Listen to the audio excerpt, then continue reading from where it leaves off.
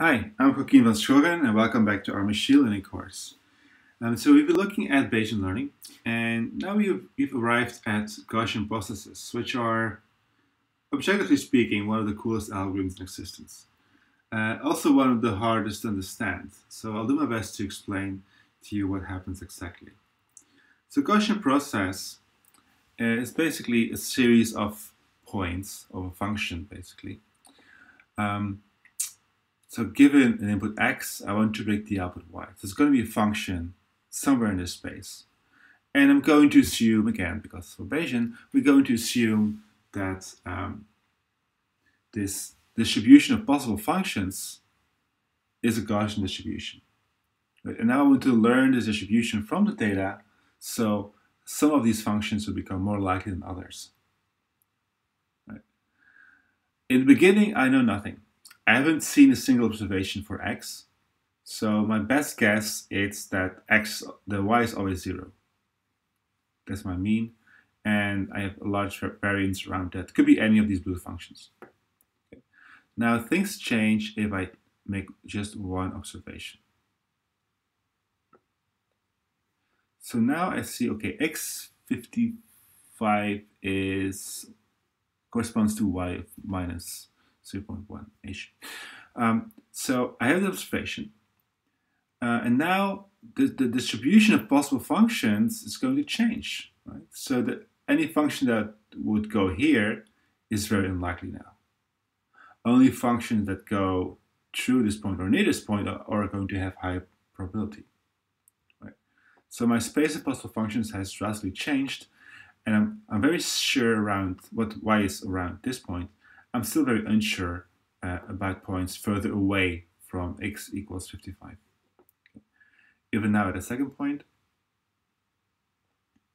I again update using base rule.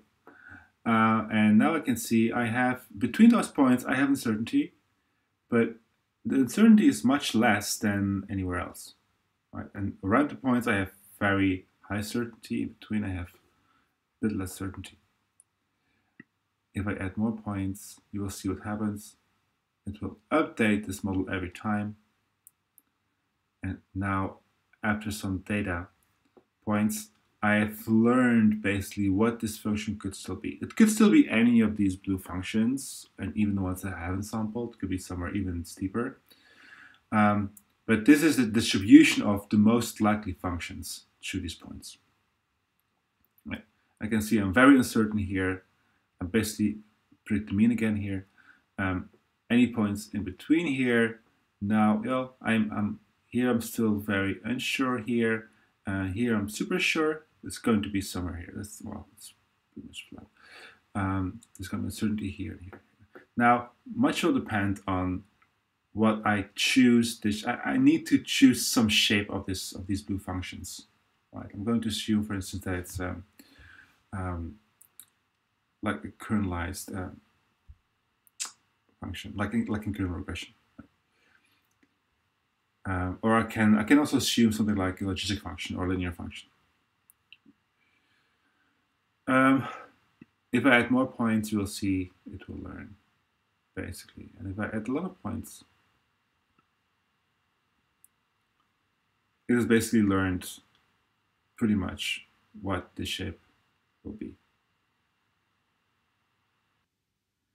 Okay, to make sure that you understand everything, let's do a quick recap of what we learned before about regression. So the first model we saw was a linear regression.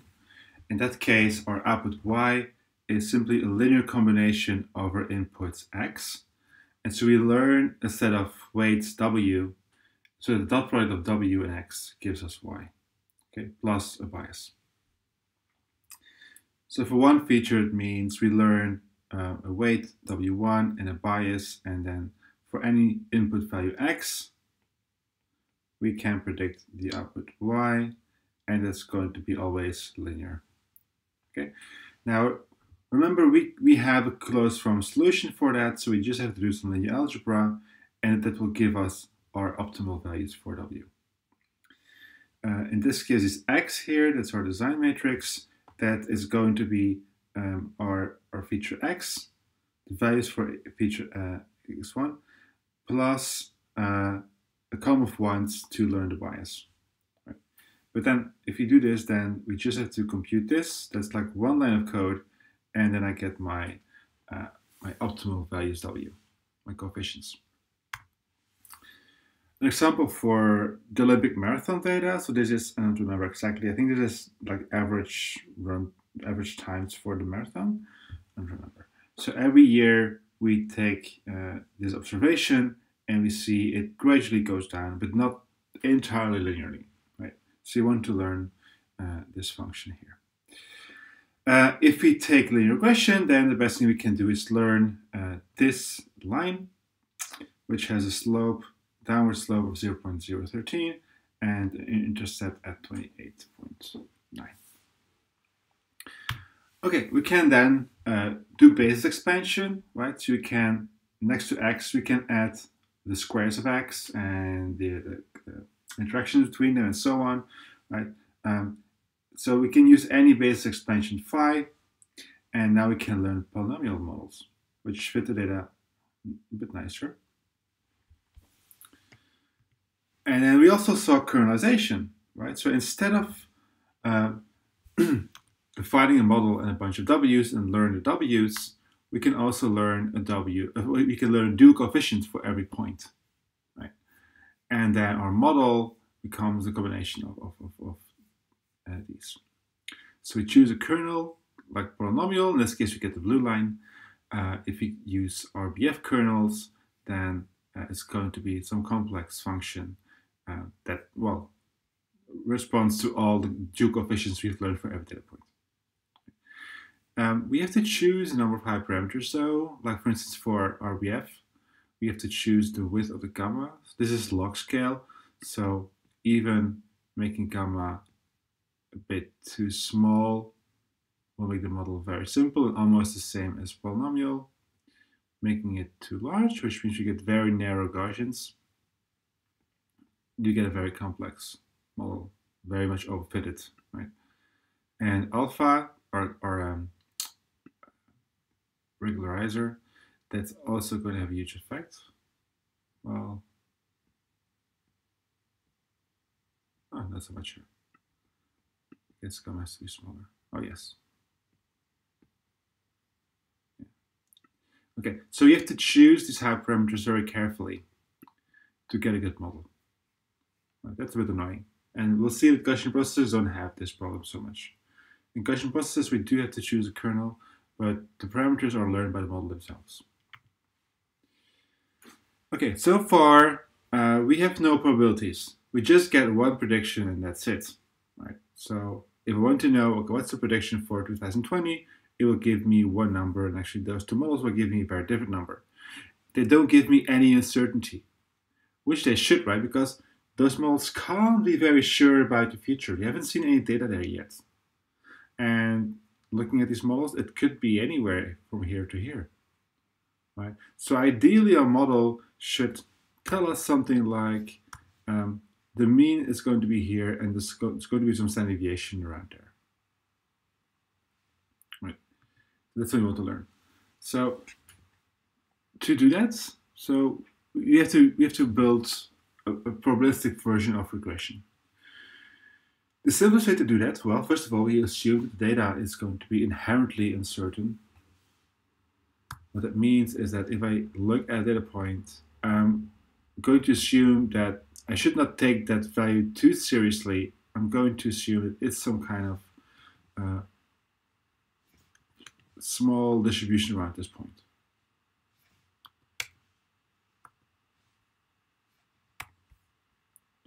Right, so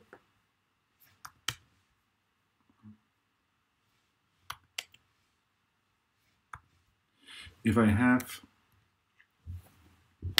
this point here, oh, let's look at this point here, 2020. So no, let's look at this point here. Right? I'm going to assume that this point is actually distributed like this. There's probably some noise around this point. Which is Gaussian. So I'm going to assume that the actual distribution of this point is some Gaussian around that. Right? I'm going to represent that by a slack variable, eta here, which is also called a noise variable. Right? So we assume that there's some noise in our data represented by E. And we're going to assume that this noise is going to be Gaussian distributed, right? Which gives me, again, this Gaussian distribution. Which means that now my model is actually a Gaussian distribution with mean Wx, W dot product x, and variance, the variance of my noise. Right. This looks a bit like this, right? So I learn my linear line tree here, plus there is some uncertainty interval depending on how much noise I assume to be in the data. Right. This will change. If I assume there's a lot of noise, then we will have many, well, quite uncertain predictions. If I assume that there's very little noise in my data, the uncertainties are going to be tighter. Okay. Now, there's different ways to learn this, and you've probably heard about this before. Let's just briefly go over these. So the first way of doing it is called maximum likelihood estimation. And this is basically what we've been doing all along. So what we do is we want to maximize the probability of data given the W's. So you want to learn W's so that our data becomes maximally likely, right? So say I had these points here, and I learned a W. A W will give me a line like this, right? So this is defined by W. Now I can compute, okay, what's the probability of my data given this W here?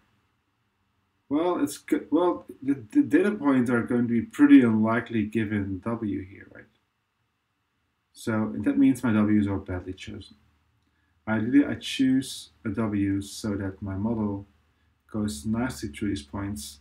So the probability of my data given this W is very large. And what this does is nothing else than just optimizing the log likelihood as loss function. So this is exactly what we've been doing before. We choose a loss function, we minimize that, and then we get the optimal W's. Right? What do these predictions look like? Well, the probability of x given W is the sum of the probabilities for every data point x, right? So the probability of all my data given W is going to depend on the probability of every individual data point given the prediction y. Right. So if many points are far off the line, then this will be low. Right? And we just take the product of all of these guys. Okay, since this here is the probability of, so say this is, I zoom in here, I have a point, this is my line defined by W, and so y given x and W is going to be some distribution around here, right? So like I had here, right? So it's something like, if I cut through here, it's some distribution around a mean. Sorry, my penman skill not quite. Yeah, some distribution around this mean here. Okay, so likewise here. So this is in fact Gaussian distributed. It's a Gaussian distributed centered at Wx and defined by the noisiness. Right? That's the first thing to do. This is basically what we're doing all along. We choose a loss function, we optimize the loss function. But with the added benefit that now I kind of assume that this is going to be a distribution, right? That defined by the prediction, optimized for the loss function, and some noise. Okay, that's pretty straightforward. Another thing we can do is map or maximum a posteriori estimation. And in this case, would be opposite. We maximize the posterior, the probability of W given X. Right. And we can do that using Bayes' rule. So in this case, we have to choose a prior. So we could do MLE without the prior. For map, we do need to choose a prior W. So, and the prior W is going to define the shape of functions that we're going to assume. In this case, they're going to be all linear, right? So, yeah, the W's are, well, typically we just choose this prior to be a Gaussian distributed. Gaussian distribution, something like, if I draw that, it would look so that way. It will basically be a Gaussian distribution. So some value here. So this is my space of W's, W1, W2. And I'm going to assume that models with low W's are better. So my prior is going to be somewhere, some Gaussian distribution around 0. Right? So I could in fact choose any distribution I want, but I'm just going to assume a Gaussian distribution because they will have very nice properties. Okay, we'll see that in a minute. And so yeah, now we can do map. So a posterior is defined by the probability of X given W, and we already know how to compute that, times the prior, which we chose, times the normal, well, divided by a normalizer. This is nice, but I still don't really have uncertainties. I have to choose a shape of, I have to choose a shape for the W's. Now the Bayesian guys, the Bayesian approach would say, hold on, why do I actually need to choose a W? So I'm only going to learn the W's to then give a prediction, right? The only reason why I learn W's is to make predictions at the end. So why not model the predictions directly? So the prediction of probability of Y given the data X and a test point X test, now given probability for Y. So what you can do, you can actually, turns out you can actually just marginalize out the W. You can marginalize out the model. You can assume the space of all possible models, some more likely than others, but you're going to marginalize that out. Right? So what you do, so this probability, so probability of the prediction, the probability of these predictions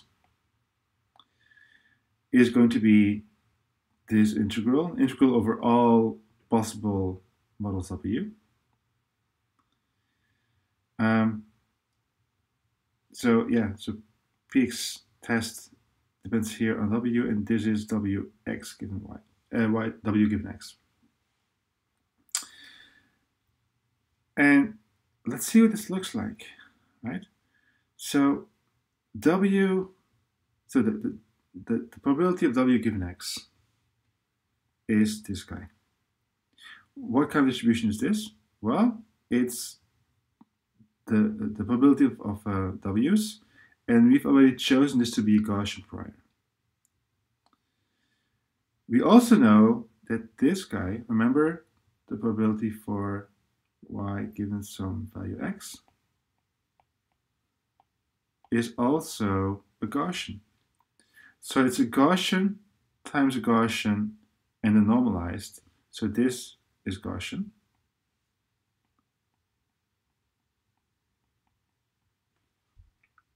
So this guy here is Gaussian. And this, we've already figured out that's the same as here, right? This is also a Gaussian. And then we marginalize this, and this will still be a Gaussian. So what we've learned from this is that the distribution of the predictions is actually a Gaussian distribution. And that's pretty amazing, right? And it also means that you can actually make this assumption on good grounds. You can actually assume that given that I choose a Gaussian prior, then my prediction, the distribution of my data is also going to be a Gaussian. And so the only thing I need to do is to learn this Gaussian distribution. I have to learn a mean, and I have to compute a covariance matrix. Once I do that, I have learned my data. Note that this depends on the Gaussian prior. If the prior is not a Gaussian, then this whole thing falls apart, and you can't make any assumptions about your data. So yeah, it's good to choose a Gaussian prior. Okay, let's now take this step by step. First of all, we have a Gaussian prior, right? Or a prior over the W's, the space of models. So some models are going to be more likely than others. Right? And we assume that the distribution of these models, the W's, is going to be no distributed around 0 with some variance alpha. So it will have 0 mean and covariance alpha. In 2D, that would mean that my mean is actually a vector of 2 zeros. And my variance is going to be represented by a covariance matrix alpha times I, which looks like this. And then I can sample from the distribution. Right? So the distribution looks like this. So I have the space of my weights W, and my alpha, so my covariance matrix, defines the shape of this function. That's the main thing. So the mean defines where the center is. That's not so interesting. And the covariance matrix defines the shape of this function.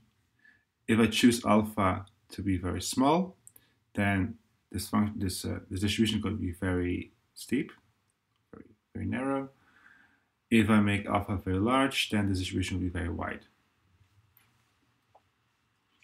Okay.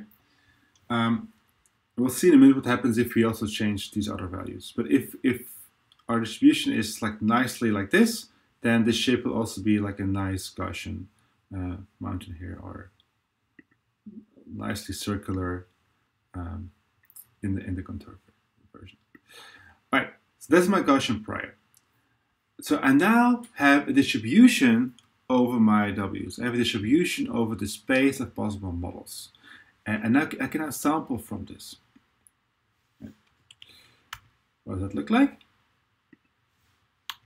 Let's find out. So I can sample from this distribution. This is the same distribution as before, right?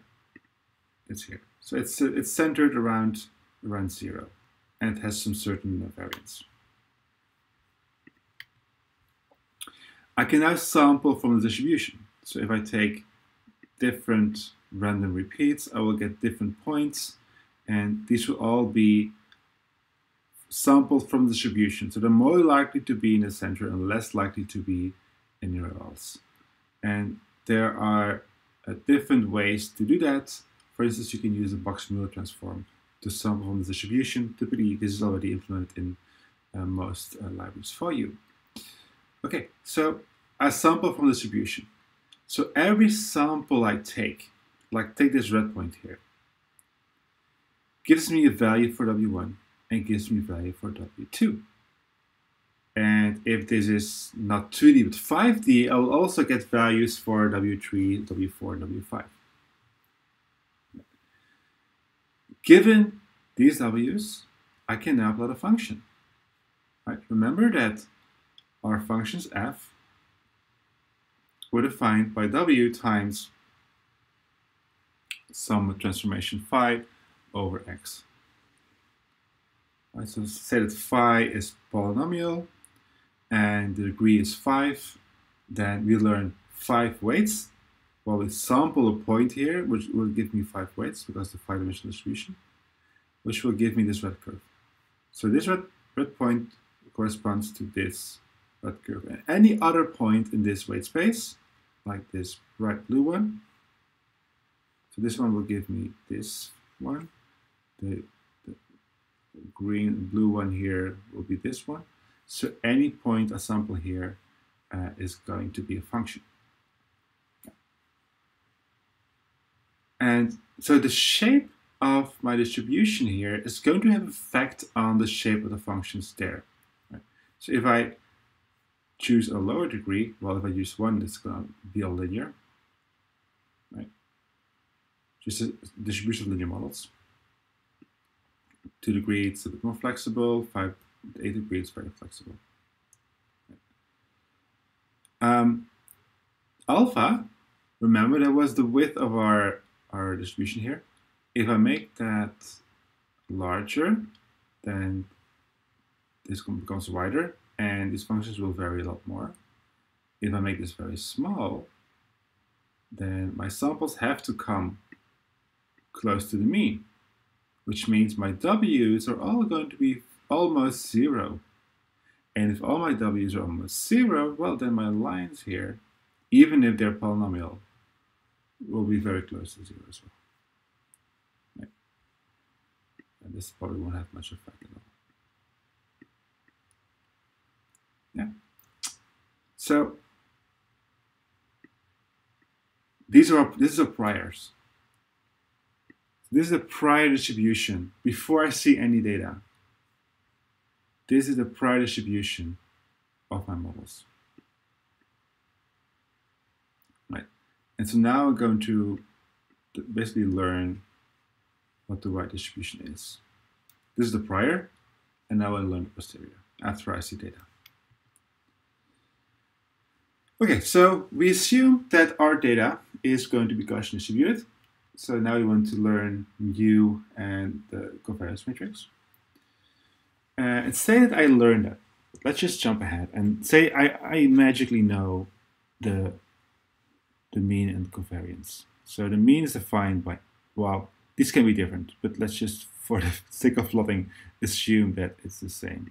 Then my mean is somewhere here. So changing the mean changes the center of this distribution. Okay. Alpha, as we saw, defines the width. So if you make it smaller, then it's going to be more narrow.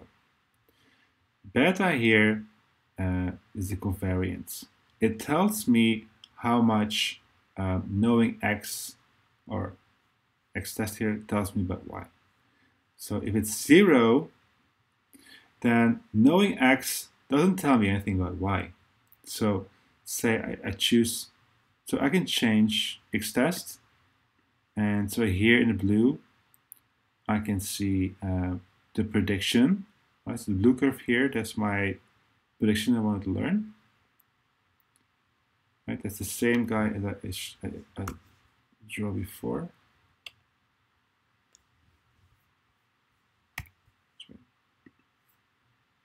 Right, I had a function, right? And so for a given x, this is some distribution. Sorry, distribution like this. Okay. And that's my blue line here, right? So it's going to be a Gaussian ransom mean. Now, if you see, if I keep beta at 0, so the covariance here is 0. So we call alpha the variances and beta the covariances. If I change test, this doesn't tell me anything about y. Y is always going to be a distribution around 0 here. Right. So if the covariance is 0, that doesn't tell me anything about y. However, if beta tends to be different, let's make it very large. See now, if you can see it maybe better here, it looks like this. If I make beta negative, it goes in the other direction. So So if beta is positive, then as slow, as x test gets larger, then y will also get larger. Right? So we see here, if we increase x test, then y, the distribution for y also, the mean also becomes larger. And if I make x test smaller, then you can also see this goes to the left. So y also gets smaller. If beta is negative, it's the opposite. So that means that if my covariance is negative, it means that if I increase x test here, then y would go down. So it looks like this. So now if I increase x test, y will go down. If I decrease x test, y goes up.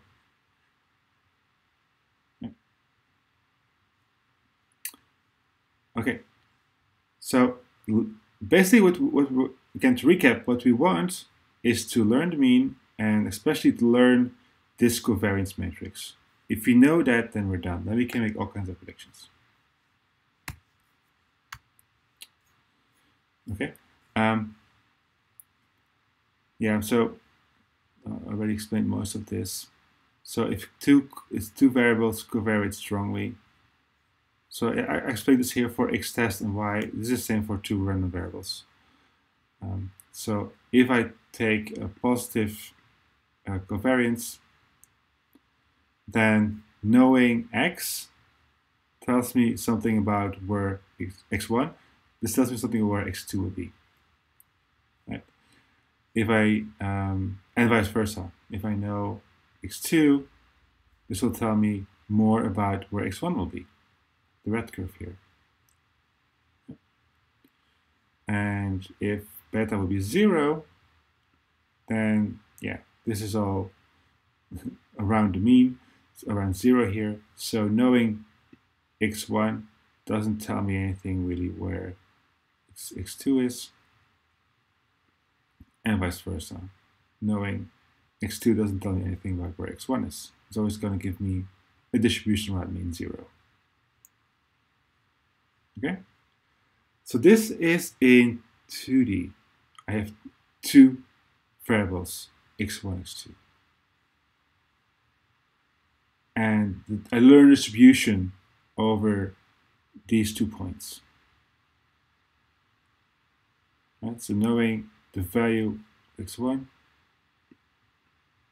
I can now tell something or not about x2, depending on the covariance. What happens if I go to higher dimensions? So still in 2D, I can sample points from this distribution, right? And for now, let's assume that my covariance looks like this. Okay, so I can sample from the distribution in 2D. Any point I sample here, I could also plot in a different way. So for this orange point, I see x0 is minus 0.25 and x1 is 0.5. So this gives me the value for x0, the value for x1. So this red point, this orange point becomes 2 points here. So 1 point is over here. And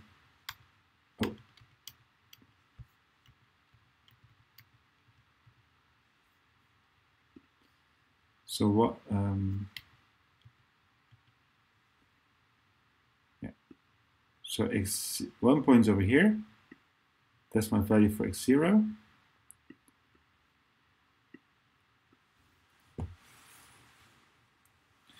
And also the value for x1, and that's my point here.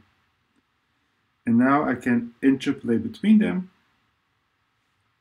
and now I have a function. Right, so I choose a point in this space of x's, and I'll get a function for 2. It's just a very simple function. That's it. And the covariance here is it's just 1, 1, 0, 0 here. Okay, what happens if I go to more dimensions? So if I go to 3, I cannot plot this anymore, but I can still plot the rest. Right. So if I go to 3, or no, let's not jump too far. Let's go to 3. So now I have 3 points. 1, 2, 3. And my covariance matrix also has 3 points now. Again, the covariance matrix. So this is still the identity, right? So knowing, because this means it's purely random. So knowing knowing the first point 0 tells me nothing about x1, x2. It's just purely random, right? If I choose more points, again, I keep going random points, and so my functions would just be completely random.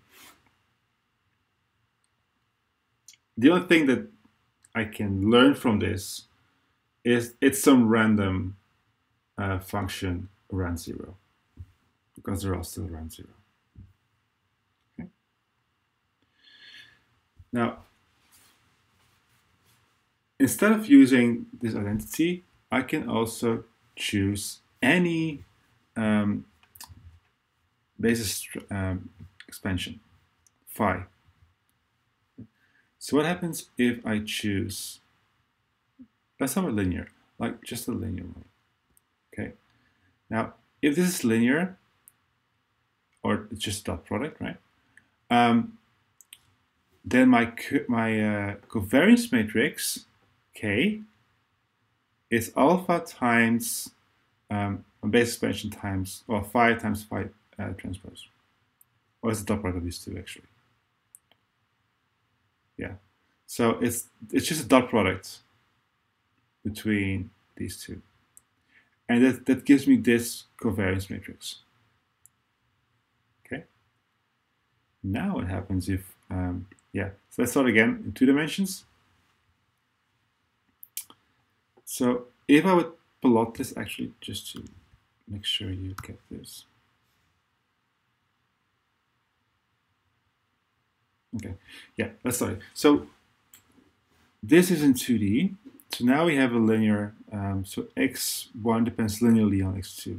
Oh, sorry, x0 depends, or x1 depends linearly on x0. So it's linear like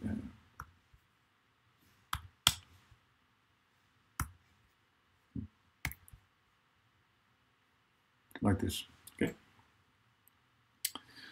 I choose 1 point in the space, the orange one, and again this gives me 2 points, and I can draw a line between them. Now I go to 3 dimensions, or 4 or 5, whatever, and again my covariance matrix is now equal to the size of the data points, but my lines remain linear. See? No matter how many dimensions I add, my lines will remain linear. And that's because I have a covariance matrix that's defined by this linear transform. Okay.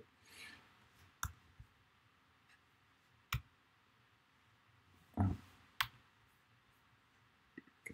Let me just, if that's maybe not so intuitive, let's look at what's happening here. So if you look at this value, it's for 0.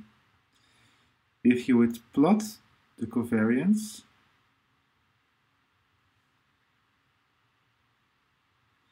versus x, what would that be? It's high here, it's 1 here, and 0.8 here. So, and it goes down linearly. So this actually does this. So knowing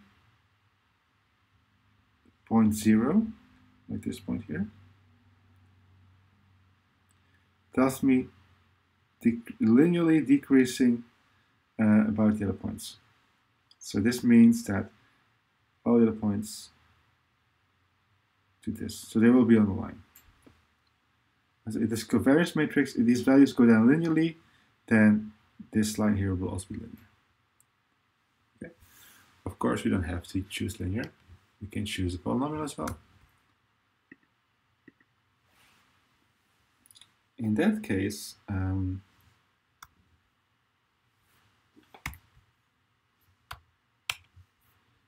what does this look like on this first line here?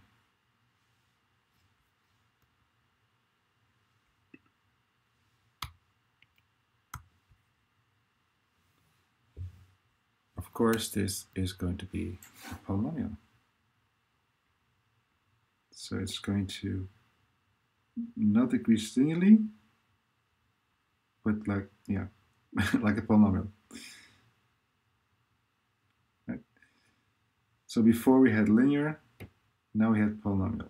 So knowing the point at 0, well, it will have a larger effect on the nearby points, but almost no effect on the further points away.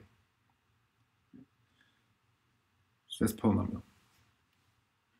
Right. So this covariance matrix here.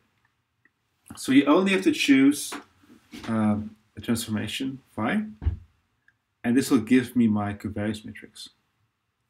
And I can then sample from a Gaussian distribution and get a space of possible functions.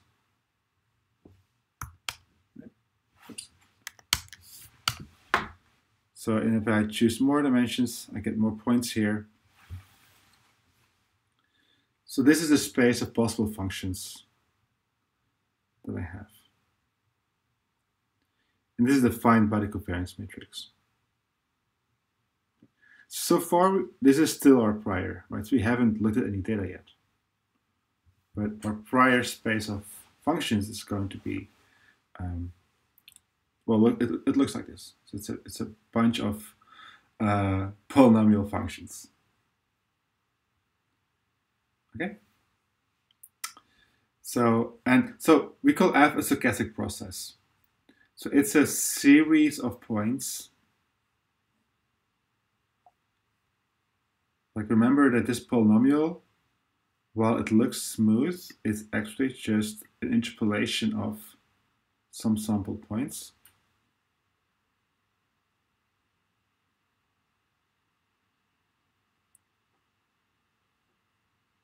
Takes a while to get there.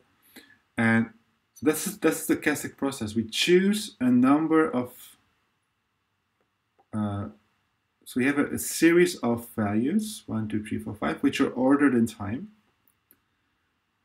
Or give me anything. So they're ordered in time here. And basically what we get is a series of values. So you can see that this is actually not a smooth curve. It's a number of points. And this is exactly what a stochastic process is. It's a series of normally distributed variables. And this will give me then this plot here. And the more values I choose, the more this will look like a smooth polynomial. And so it's a space of functions that's defined by Gaussian distribution with mean 0 and covariance matrix K, which depends on my chosen base transform. Now there's one more thing we need to add, and that's our noise. Right? So our actual predictions Y were our predicted functions F plus some noise eta. And so we can do that by just choosing a value for sigma, like the noise level. If you make it very small, then this will look very much like the original polynomials. If it's large, then this will be very chaotic. You can also see the effect on the covariance matrix. So here it looks pretty much as before. If I choose a large sigma, so a high noise level, you can see that you get this band in the middle here. And so what that tells you is that knowing the value for a point tells you much less about the nearby point. So before we had, this was the polynomial one, right? So we go down like this. Now if you have high noise, it will go down faster initially, and then again polynomially. Right, so we've come a long way. We've learned basically how to define a space of possible functions and then to sample from there, sample functions from it. Now we want to add one more ingredient, and that's what we want our functions to be smooth. If 2 points are similar or nearby, we want predictions to also be similar. Right? And hence we need a similarity measure, which we also know as a kernel. Right? And in the Gaussian process, we enforce this by specifying the covariance directly. Before, we were specifying the covariance based on some transform, some basis transform, some basis expansion. In Gaussian processes, we're going to say, well, the covariance is just the kernel I give it. So I choose a kernel like an RBF kernel, like a Gaussian kernel, and that's going to be our covariance matrix. So I no longer have to choose a base transform. I just use a kernel instead. Well, we've already seen the RBF kernel. It looks a bit different here because this is pairwise. So we're going to have some difference between x and given x and a new point x prime, and then we divide it by, in this case, L, which is the length scale, which is similar to gamma, and then times alpha, which is the vertical scaling, the vertical variation. Okay. Yeah, and that gives us our kernel, and now we can define our covariance matrix. So this is the covariance matrix for the RBF kernel. If you draw that, then, well, let's take a point here. So if I draw that, then the covariance is like this. It's high here, and then exponentially goes down both sides. So that's the covariance matrix for the RBF kernel. So now we can, as usual, sample from this. So I choose an alpha, I choose length scale, I choose a number of dimensions, and again, I can start with 2 dimensions. And now I can plot this in 2D, and I can see, yeah, we're sampling from this Gaussian distribution. Remove the clutter. And so any point I sample here will give me 2 points here. That's not interesting. Let me sample in higher dimensions. So 5 or more. And now I can see what these functions look like.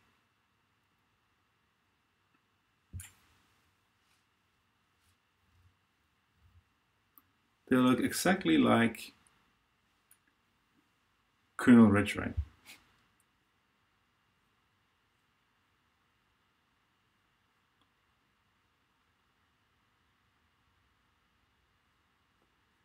So they're very flexible models that can quickly adapt, but they're still very smooth. And again, you can change these hyperparameters, like you can change the length scale. Like if I make that wider, this will be more smooth, more flat.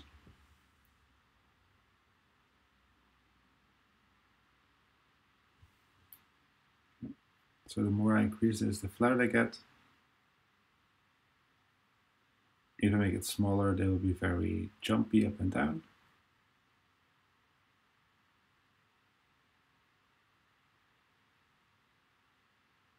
And alpha is again the width, so making alpha larger.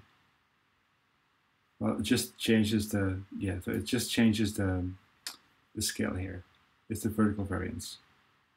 So if I make alpha small, these functions will vary between 0 and 2.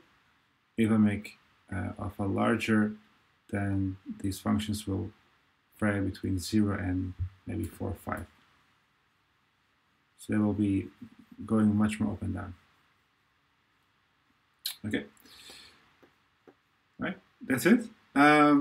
now we know what the shift function is like. So it's still mean. The mean is still 0, right?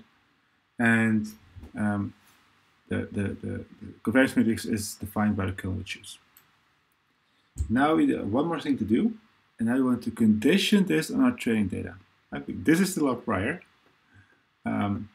So our prior, like I saw before, right?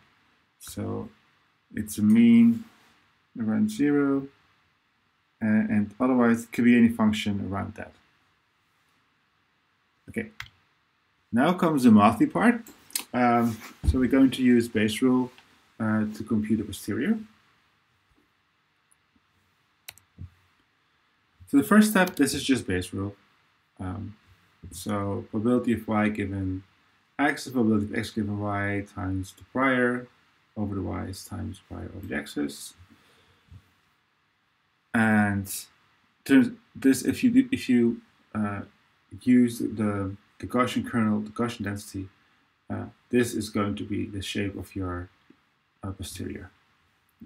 You can look up the exact derivation, but it's basically, well, it's pretty. So this is our covariance, which is k.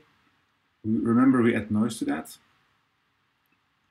and then to compute the shape of this distribution, we have to invert that and then multiply it by x and x transpose, and then we normalize it this way. Which means that we can now compute the negative log likelihood. So over this, right? This is a likelihood. Now we do the log, and this gives us this. And so we have some things to choose, like the noise level, sigma here. Also the properties of the kernel matrix, like the length scale and variance. And instead of choosing these beforehand, we're just going to embed them in the covariance matrix. We're going to make them part as extra variables in the covariance matrix, and we can just learn them from data as well. Okay, now we want to learn this objective, and once we've done that, we have our distribution, our posterior distribution, that we can sample again points from and functions from.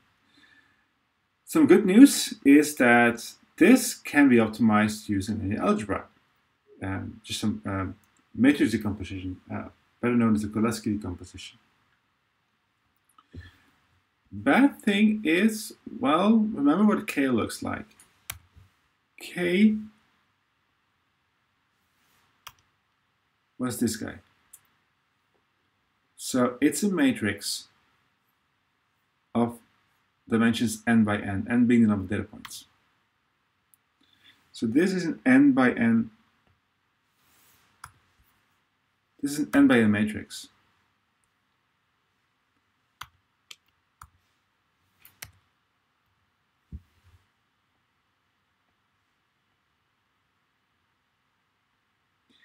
And we are going to have, well, while adding the noise, just still an n by n matrix. And then we have to invert that guy. And that's going to be expensive. And in fact, doing this is cubic, both in the number of data points and in the number of dimensions of your data. So it's expensive. So in reality, just doing this will often not scale beyond maybe 100 features, maybe even less than that. If you have millions of data points, you probably won't be able to even keep this in memory or somehow. This matrix is going to be so huge that it's going to slow down everything by a lot. Okay, but if you still have small data sets and not too high dimensional, this is a very useful model to use. Okay, now how do you make predictions? Well, so we make predictions for f unaffected by future values for f. So if you think of f star as test points, we can again assume this is going to be again be a normal distribution, and again around 0, so we have the same mean as before. And the covariance matrix is now mainly kernel K. And for our new point,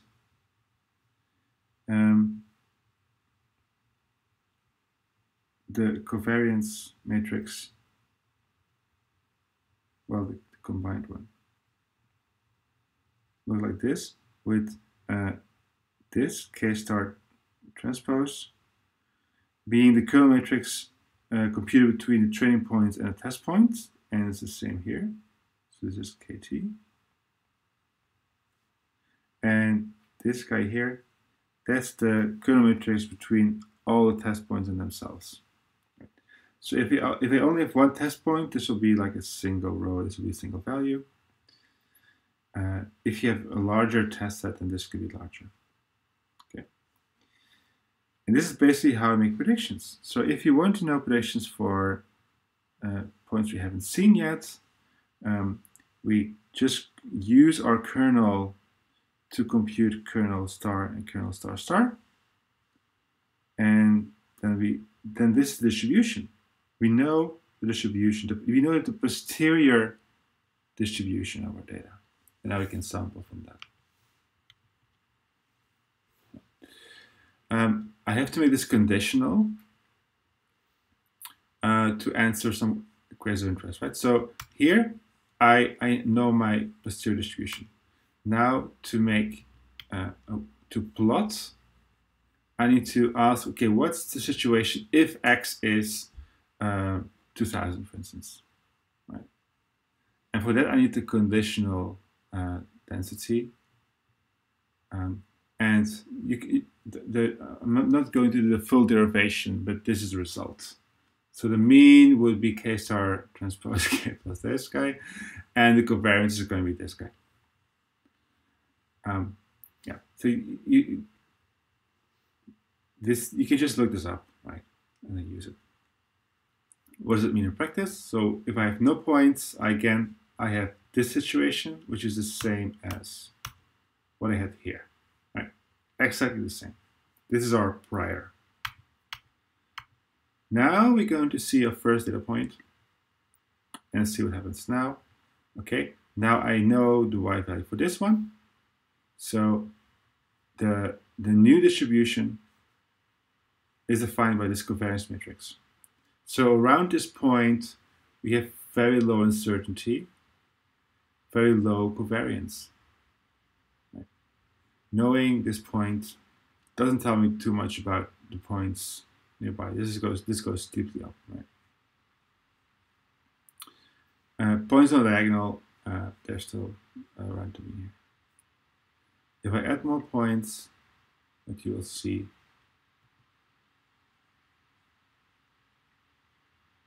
for every point I see, you can see how the covariance goes to 0 around these points. So it still tells me in this direction, but around this will be 0. Oh. Yeah. And I can add more points. And every time I can see how the covariance matrix updates. So where the variances are large, I have a large uncertainty, and in between, I have very low uncertainty.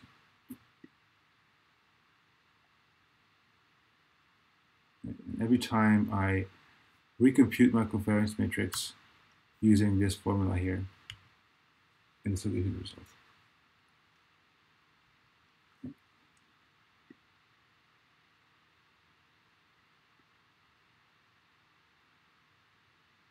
Pretty cool, right? Always amazes me. Okay. Now remember that our prediction is the sum of the mean and the variance. So far, I was still assuming 0 mean. Okay. Now I'm going to add the mean. And what happens if I decouple them? So this is my mean. And this, by the way, is exactly the same solution as you would get from kernel ridge, using the same kernel and the same hyperparameters. This is my uncertainty around 0, which is defined by the covariance matrix. And adding the two gives me my final model. Right.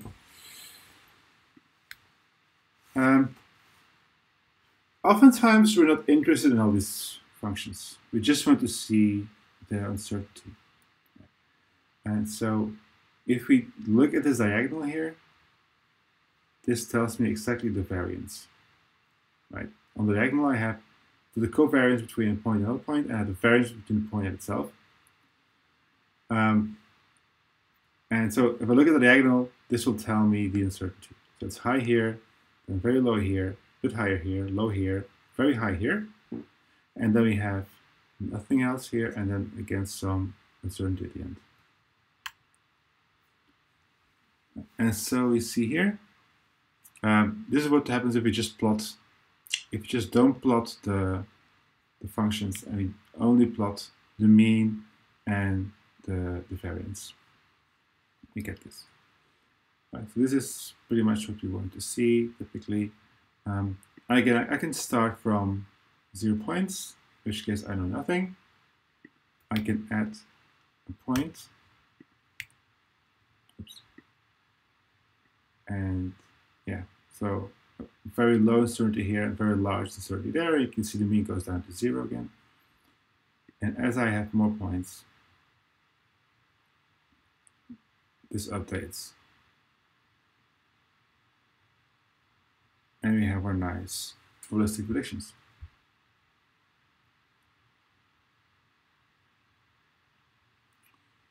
The length scale can still be a parameter which has an effect on the kernel matrix. So if I play with that,